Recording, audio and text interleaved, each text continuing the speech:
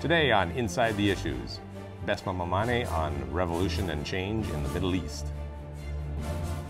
Hello and welcome to this week's edition of Inside the Issues, a CIGI online podcast. I'm your host, David Welch, the CIGI Chair of Global Security at the Balsillie School of International Affairs.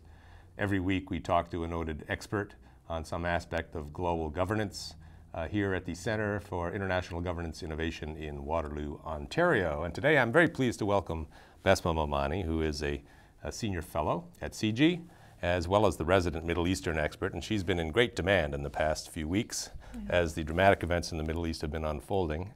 Thank you for joining us today, Bessma. Very pleased to have you here. Likewise. And we should let our audience know, because this is such a fast-breaking, changing story, that we're actually in the studio on Wednesday afternoon, February the 23rd.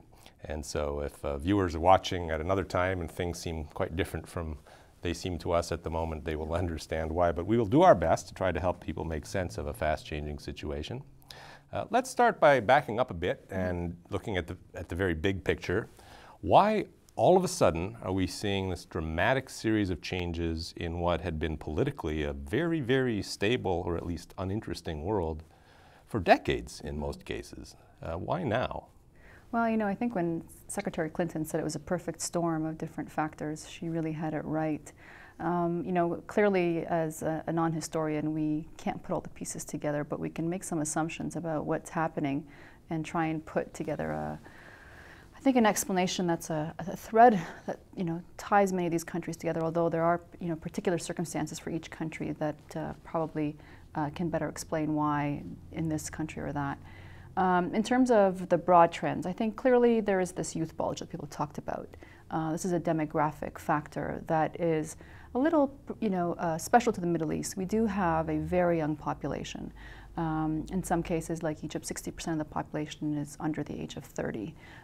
This is something that is, again, not found in other countries, where we find much of our bulges in, you know, baby boomers, for example, and perhaps in Europe similarly. The Middle East is quite special in that sense, that much of the population is under not only the age of 15, but then also under the age of 30. So we have this demographic group that is educated. Much of what we've seen are you know, students who are in university or newly graduated, and there's a high unemployment problem in the Middle East, partly because of this influx into the labor market of many young educated individuals. Again, some of them are, you know, from a socio-cultural perspective, frustrated. They've delayed marriage, they've delayed moving out of their parents' home for all the sort of socioeconomic pressures that they have to face. And so we have this educated mass group that is seeing very little opportunity in their countries. Add to that the sort of cronyism that happens in many of these countries, where, you know, one's family name, your pedigree, frankly, you know, sort of who's your connections, all of these sometimes play out on who gets jobs. So in many cases, many of these young people who feel that they were the first of their class, very educated and have all the qualifications to succeed in a system that would be one of meritocracy, find themselves without much prospect and are very frustrated as a result. High expectations, and they can't meet them. Absolutely. Now, how much of a factor is connectedness? This isn't the most connected part of the world, but it's fairly wealthy compared to many other parts of the world. Actually, it's quite well connected in terms of, you know, people online. In some cases, like Jordan, we have 20% of the population with computers and online in their home.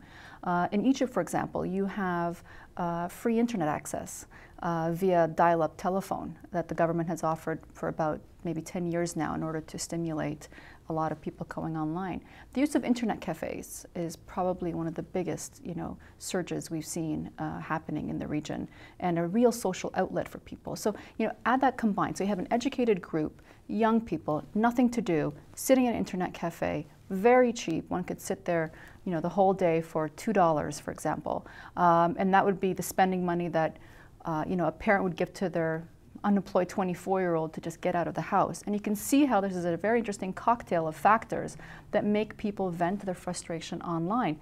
where the old guard's not watching or not keeping up. Frankly, there's not a lot of monitoring online because it's generally unregulated. And so we have all these entrepreneurial bloggers. I mean, some of the Middle East bloggers are just fascinating, insightful commentary about what's happening in the region. It's been like that for at least the good 5-6 years right now. We've seen, you know, this real entrepreneurial spirit of people online that we haven't seen, you know, in other sort of previous kind of young movements throughout the world. Now, just a few months ago, there was, of course, a wave of attention paid to the fact that certain governments, not only in the Middle East, but also in the Middle East, were trying especially hard to clamp down on secure communications, such as the BlackBerry Messenger. And in Qatar, for example, the government claimed it wanted to do this to be able to enforce morals codes, morals laws. Yeah. Is there a possibility that governments had a sense that this democratic revolt was brewing, and that was actually behind some of this desire to clamp down, or is that likely to be complete coincidence? I think it's a little bit of a red herring. I mean, you know, the UAE, which is one that was quite interested in banning that. We had Indonesia, for example, a little far away, but more using that sort of moral code argument. Saudi Arabia as well were using it, you know, saying that they wanted bans on pornography on a BlackBerry, etc. So there are, you know, some of these kinds of movements, but I think they were isolated political events and not necessarily connected, because the governments in these countries are, you know, they don't have the kind of expertise, frankly, that the Chinese government has. They don't have the kind of technical skills where they can really put their security forces on alert online. And partly this too is sort of the old mentality. We can see this even playing out in how they've responded to many of these movements. There's a very old sort of typical sort of security kind of apparatus mentality of, you know, troops on the ground that you know, undercover police. I mean, this old system of mukhabarat is this, you know, intelligence circle that, you know, has their eyes and ears open, you know, through putting fear in society and really kind of, you know, scaring people into not talking. But they weren't able to really do that online. They don't have, frankly, the technical expertise to do it, nor the civil skill. society was relatively strong compared to, for example, in China. Online. I mean, the really interesting thing here is that, you know, civil society on the ground has always had difficulty in the Middle East. But when you came to the online, there's just this, it was really the unregulated information highway that allowed people to collaborate. And, you know, something like Facebook, which is a mandatory part of a young person's identity in the Middle East, is really taking off as a way of expressing oneself. Now, why did we not see this coming? We like to think that if we understand the world, we can anticipate important changes, but once again, we find ourselves failing to see a dramatic, possibly world-changing series of events. What were we missing when we were looking at this part of the world? I mean, I guess as a political scientist, I think perhaps, you know, sort of the tools that we've, you know, so grown accustomed to are things like state analysis and thinking of, you know, civil society actors. The concept of sort of this, you know, leaderless movement, you know, something that could be organized online, it really, I'm amazed to say, but it really didn't occur to us. We're not used to that kind of analysis. You know, how do you get your hands on something that's as, you know, dispersed as Facebook? I mean, you know, it's really a new sort of conceptual tool that we are not used to as analysts, really. Well, we'll have to rethink our conceptual toolkit. Yeah. We'll be back again in just a minute with Bessma Momani. You are watching or listening to Inside the Issues, a CIGI Online podcast. Look for us at cigionline.org, on Facebook, on Twitter, and on YouTube. Welcome back. Let's stick with this context setting for a minute. So you mentioned the demographic factors, the technological factors. Was there an economic angle to what we're seeing unfolding in the Middle East now?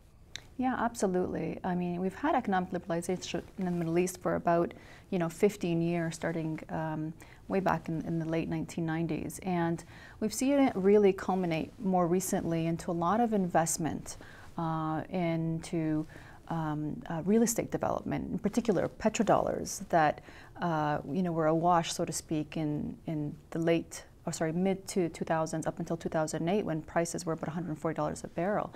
We had a lot of petrodollars that were not finding their way into the United States and Western Europe, partly because of sort of many oil producing states were afraid that their assets would be confiscated as sort of post 9/11, witch hunts on their assets. So we saw the Dubai ports controversy, for example. So much of that fund started to go into the Middle East. They were ripe for foreign direct investment. They had the right regulatory environment, so to speak, but because of the negative neighborhood effect, many investors didn't go there. And now we had, Gulf investors, which are a little less spooked by the political realities of the region, investing into the country. And what's really interesting is that we started to see, great urban developments of mega towers and tourist resorts and shopping malls, etc. And part of that type of economic development is that we saw some really good indicators coming out of these countries. So one of the things that many analysts were kind of stumped by was, here's a country like Egypt, which is 5% GDP growth per year. Tunisia similarly was recording similar amounts. I mean, what explains uprising in these countries that are doing well? Particularly when investors usually stay away from places that they see as politically unstable. Exactly. So does this mean the investors just weren't bright?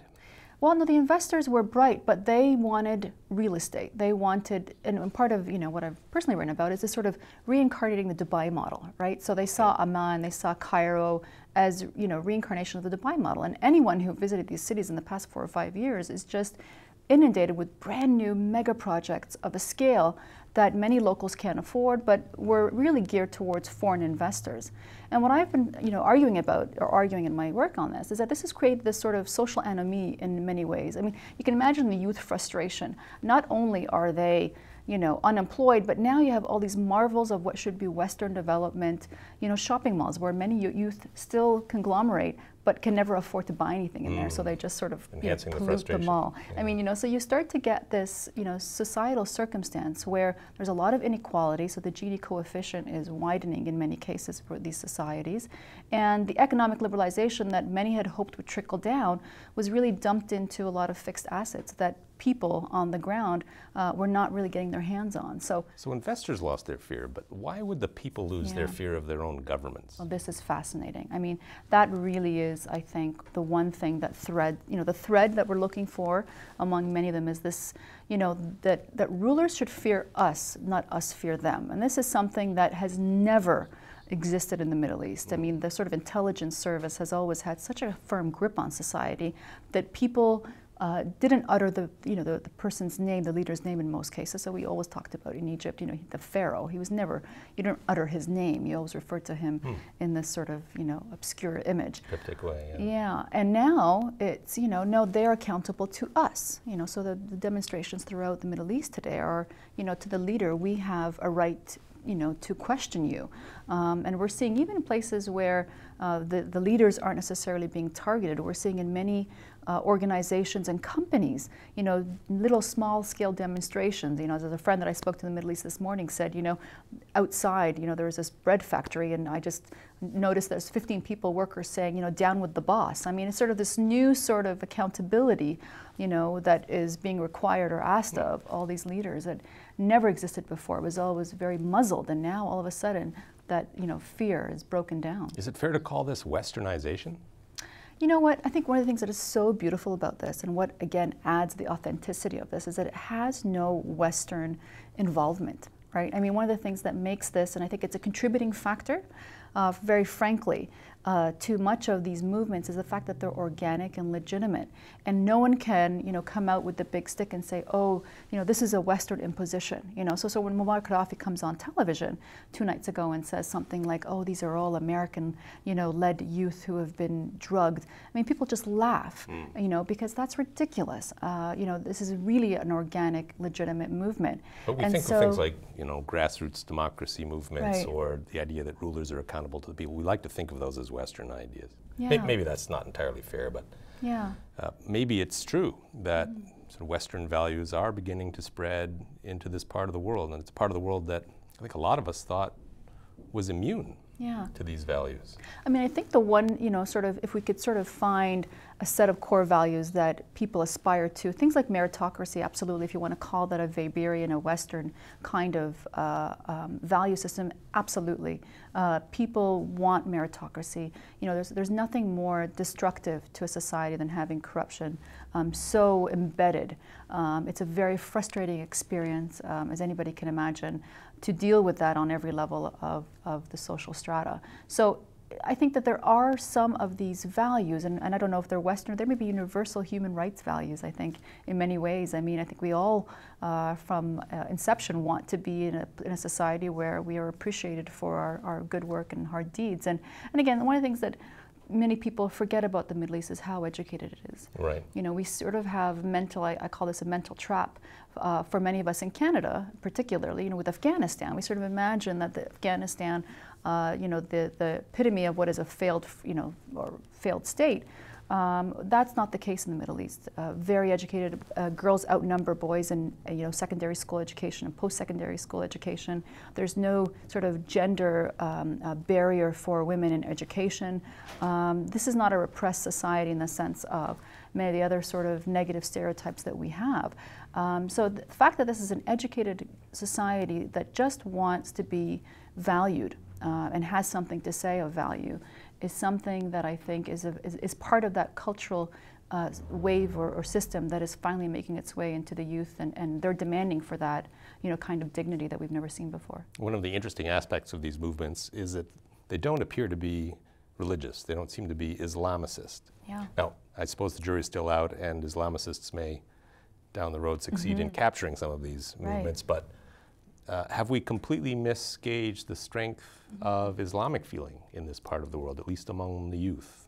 Why is this so surprisingly secular? I mean, you know what? I think that, you know, the ideological underpinning of Islamists is definitely a thing of the past. You know, this was, you know, the 1970s, the 1980s kind of rhetoric. This is not the rhetoric of today among the young people. You know, it used to be the boogeyman of many of these autocratic regimes was to say, well, if it's not us, the Islamists will come. And here come the youth and say, you know what, we don't want you or the Islamists. I mean, that's the old system, that's the old guard, that's the old paradigm of ideological options, and we don't want either of them. So I think that they're not interested in absorbing Islamist ideology. They want secular states. Indeed, they'll be conservative. I mean, one cannot, you know, escape from that. These are conservative societies. But, you know, Islam as sort of a theocracy, no one looks to that in many of these movements as anything more than, you know, a terrible path to go down. Absolutely fascinating. Well, we'll be back again in just a minute with Bessma Momani. You're watching or listening to Inside the Issues, a CIGI Online podcast. Look for us at cgionline.org, on Facebook, on Twitter, and on YouTube. Welcome back. Bessma, you mentioned earlier in the broadcast that there were country-specific factors at play here. So let's talk a bit about some of the individual countries and the changes we've been seeing. It all started in Tunisia, which I think must have been a great surprise to a lot of people because Tunisia, frankly, wasn't on our radar screen. Absolutely. What explains for the fire starting there and spreading so rapidly from there? Yeah. Any insights? Well, obviously, a lot of people looking at this young man that you know, put himself on fire, set himself ablaze. He was a university graduate who, you know, after not being able to find a job, eventually had a vegetable stand or a fruit stand, and then eventually the police came and started asking him for a permit, basically looking for a bribe, and he couldn't afford the bribe. And out of sheer desperation from, you know, such high expectation to being demeaned in such a way, put himself ablaze. I mean, that was the really touched a chord, didn't it? It absolutely did, because there are many young people throughout the Middle East who feel as frustrated as that, and where, again, the keyword dignity, you know, we see this in placards throughout Tahrir Square or other places in the Middle East. You know, this is about dignity, educated people who want an opportunity to show themselves, and they're not able to shine. Right, and it spread from Tunisia to Egypt. Yeah. And in both of those cases, these were regimes with reputations for you know, being brutal in their crackdown on opposition and dissent, and yet in neither case did we see an effective response from the regimes. How do we account for that? Well, I think in both the Tunisia and Egypt's case, the fact that the army are a conscription-based army that actually draws from the masses. And the masses understand the sorrow and the frustration of the average person.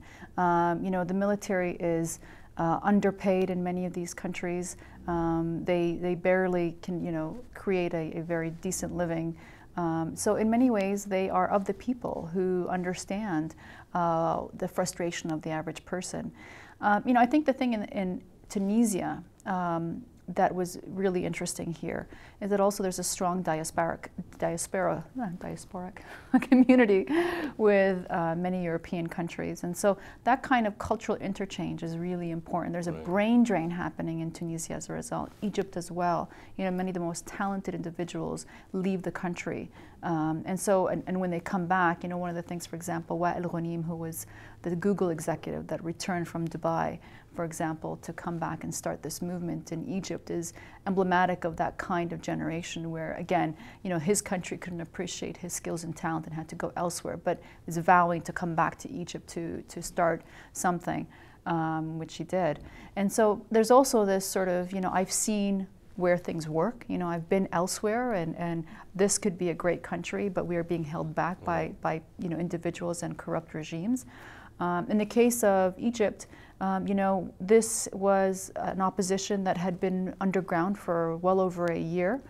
So it didn't just pop on the stage. In fact, it has its origins in being called the April 6th movement because they had tried a year earlier a similar kind of uprising. But what's very interesting is that they were crushed very quickly. And what they did this time was try to take some of the, you know, Che Guevara's, you know, small cell, you know, kind of uprising models, and basically create this system across the city, very organized, you know, again, online, you know, beyond the reach of the eyes and ears of the Mukhabarat or the intelligence service, and basically organize themselves in these little clusters till they finally made their way towards the epicenter of the city, which is Tahrir Square. And the way they were evading the security system was really quite intelligent. They had, you know, tactics where, you know, your groups of 10 and the leader was not supposed to know where the next cell was. I mean, unbelievable kind of organization and planning. But this was a movement that was really in the works for a very long time. And the regime in Egypt had a very interesting response. At least Hosni Mubarak's response was very interesting. He initially defiant, seemed to be hoping and pretending it would all go away relatively quickly. When it wasn't going away, sort of minimal concession. The next day, another minimal concession. So attempting to sort of solve the problem by doing as little as possible in the way of change was the playbook. Yeah. And yet it seemed to sort of feed the feeding frenzy on the part of the popular revolt. So the more people sensed a willingness to change, the more strident they became in their demands for change, and the less willing they were to compromise with their own regime. Absolutely. Now we're seeing the same thing happening in Bahrain, right? Yeah. And we're seeing just today the Saudi regime is sort of anticipatorily beginning to make certain concessions toward the people, and in Jordan again, the king is anticipatorily making concessions. Why are people following the same playbook that so obviously failed in the Egyptian case in these other countries? Is it for want of lack of alternatives? Is it all they can imagine by way of response? You know, I think if I could play psychoanalyst, just trying to, you know, hear what Gaddafi was saying a few days ago, was this sheer disbelief in his even though it was quite eccentric, speech that this young group of people could bring me down. I mean, there is this sheer disbelief in the mass movement. And, you know, the Mubarak speeches, for example, were extremely patronizing. I mean, they were, you know, condescending in every sense of the word, tone, scope, everything from, you know, Omar Suleiman, who was his VP, at one point saying, you know, we're going to call the parents and tell them to go pick up their kids from the square. I mean, this sort of, you know, these are just little young hooligans kind of thing is something that many of these leaders are not grasping, that this is no longer just young kids that you can, you know, quiet with little tokens of reform and change that don't mean much. They're 2-3 steps behind the mass movement and what they're asking for. And I think that now that we've seen several regimes, that seemed like they would never leave, Mubarak in particular, come down, people are emboldened, absolutely. And we're going to see a lot more of this kind of, what are you going to do for us as opposed to, us doing something for you. We're going to really see a change in, I think, the game coming forward. Mm-hmm. Well, let's talk about Libya in a moment, because that's the country where the action is happening most today. Yep. We'll be right back to chat a bit more about that. You're watching or listening to Inside the Issues, a CIGI Online podcast. Look for us at cgionline.org, on Facebook, on YouTube, or on Twitter. Welcome back. Bessma, you mentioned Libya a moment ago. Now, Libya, of course, is the exception to what I was saying about the minimal concession strategy. Muammar Gaddafi has essentially attempted to make no concessions of any kind. It's not working out terribly well for him either. Now, in Libya, correct me if I'm wrong, but it seems to be the case that we're seeing political loyalties devolve to tribal levels of identity, so that the supporters of the regime are essentially Gaddafi's own tribe members. Yes. And they're mounting what seems to be a slightly effective response to the uprising in those parts of the country where Gaddafi's tribe is strong. Yes. But in the east, where his tribe is weak, very ineffectual. We didn't see that in Egypt. There weren't tribal responses. It was really a nationalist response. Right. So I guess we have to understand the different countries Yes. differently in terms of the political culture and the sociology, don't we? Egypt does not have tribes. Right. So, simply it doesn't exist. In tribes in the Middle East, I think just to caution our mental images of what a tribe is, really they're extended families. I mean, they're people Right. with the exact same last name who tended to live clustered in the same villages or in the same towns and have shared kinship, definitely. But they're no more than just a very close-knit family that's, usually in the same locale. In the case of Libya, there are many tribes in the country. And what makes it even more difficult, I think, is that it's also segmented, among the have and have-nots. And so what we have here, for example, in Benghazi, in the east part of the country, they have the oil wealth. This is a particular society or tribal system that had, at one point, wanted independence before Gaddafi came into power. Whereas Gaddafi and his tribe, the Gaddaf, come from Tripoli, from the west part of the country, and they don't have oil. And so part of, you can understand the reasoning, and something that Saif al-Islam, Gaddafi's son, had actually, quite frankly, said it, to his compatriots in Tripoli, what's going to happen when the Americans come in here? I mean, part of that was the scare tactic, but they're going to segment us like Iraq. They're going to make sure that the oil of Benghazi does not come to Tripoli, and then we're going to have nothing.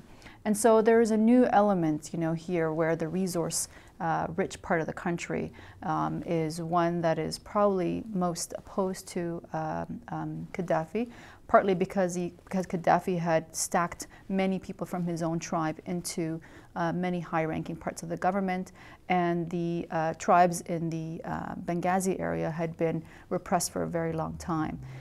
So that brings a different element to the situation, and we might see that kind of tribal divisions play out that we hadn't seen in Egypt or Tunisia. Now, we do have tribes in Jordan, so Yes. there's a potential for a tribal drawing of battle lines there. In Bahrain, it's really Sunni and Shia, isn't it? It's a different constellation of domestic structures. Yeah, absolutely. In Bahrain, the rulers are a Sunni monarchy, al-Khalfan, that have very close ties, in fact, kinship ties to the Saudi monarchy. And so they have always sort of depended on the Saudi monarch for support, whereas the vast majority of the population have their roots in actually Persia, are Shiite, and many of them have been complaining for many years of being disenfranchised, even though there is a sort of sham parliamentary system there right now. They have been banned, their parties have been banned from participating in parliamentary elections. And so we see a sort of gerrymandering as well as a real big problem in Bahrain. We do see this slowly stripping the Shiite population, the majority, of many rights that Sunnis in the country enjoy. Also, the government, one of the things that's quite it's been criticized quite a bit for is for importing or allowing many Sunni area residents to come into the country and get citizenship to try and change the demographic balance in the country. So these are all sort of long-standing issues, again, some of which is sectarian. I think that there is some hope for Bahrain, in that because there is a possibility for negotiations and compromise, we might just see this one perhaps resolve, and that the test will be in the next few days as groups meet, that we are going to see some sort of more negotiated solution to this. Do you have a sense of how Iran may play out in this drama? Yeah. I imagine the authorities in Iran are supporting the Shia opposition in Bahrain, but at the same time we've also seen street demonstrations in Tehran. Well, it's fascinating because Ahmadinejad went on radio today or television saying that all people have the right to demonstrate and that governments don't have the right to muzzle their opposition, which is just absolutely farcical, seeing what's happened with the Green Movement for a number of years now, which he's done the exact same thing, actually muzzle them quite brutally. And so I think that as these movements have no stamp of Islamist behind them, this is a secular movement. Clearly, every Egyptian in the street, for example, where there was so much fear of Muslim Brotherhood, has made it very clear this is a secularist movement, has dispelled any sort of myth out there that this is the Brotherhood coming to take over, and so has pulled the rug under Ahmadinejad to take any credit for this, which he tried in the very early days, as you might remember. So Ahmadinejad really is going to lose out any sort of moral support that he thought he was getting from the Arab streets as a discredited leader, and I think the pressure on Iran to change will start to mount as he has very little credibility moving forward. Now, so far we in the West have been fairly hands-off. Yes. We've let things play out. That's uncharacteristic. I imagine you probably think that's wise. I think so. Probably not much we can do. Hard to stage manage or damage control. This is probably the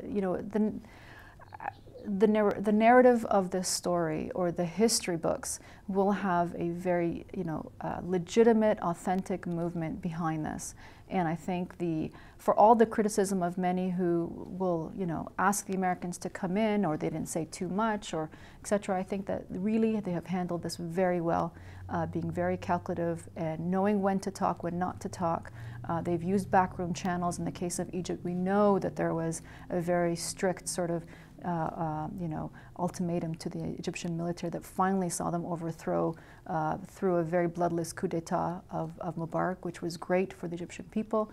And similarly, there may be similar kinds of movement behind the scenes in the case of Bahrain, where the U.S. Fifth Fleet is stationed, and where there's a free trade agreement with the Bahrainis. The Americans have a free trade with them. There's a lot of channels of backroom conversations that is appropriate. But at the moment, the fact that the optics of this is non-Western, it pulls again the rug from under people like Ahmadinejad and others who want to put a stamp on this as being a Western movement, which it clearly is not. Well, absolutely fascinating, and thank you so much for coming in and helping us understand it. With your permission, I may ask you to come back in a few weeks and we'll continue the conversation, because there's obviously a lot more to say, and I'm sure a very great deal will happen in the meantime. And I hope the audience will join us again then, as every week. This is Inside the Issues, a CIGI online podcast. Please look for us at cgionline.org, on Facebook, on Twitter, and on YouTube.